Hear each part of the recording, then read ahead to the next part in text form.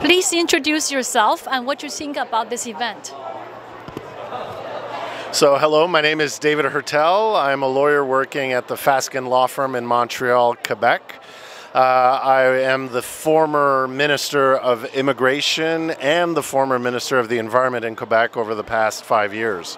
It was my pleasure today to be part of this Innovation Summit, a very important event that brings the Chinese and Canadian communities together to discuss how to better work together in innovation, scientific, economic development, in high-tech, clean tech, AI, aeronautics, and also life sciences, and how Montreal can be a very important player in that development. So I was happy to be giving a conference on what's going on in Montreal and in Quebec to finance and to work collaboratively with Chinese businesses and part of the Chinese-Canadian community, and also knowing that Montreal is the fastest growing city in Canada right now, and Quebec has a lot to offer in terms of collaboration with its universities, especially Montreal universities like McGill and Concordia.